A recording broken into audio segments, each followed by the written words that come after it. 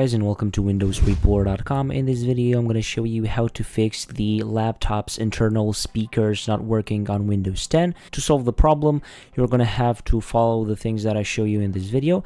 First of all, we're going to have to uninstall the speakers driver. So for that, we're going to have to right click on this PC and then click on manage.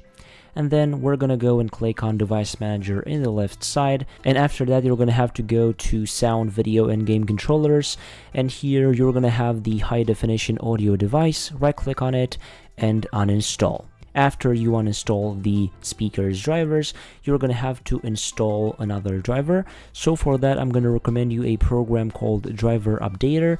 This is a very good program for updating your outdated drivers or for installing missing drivers.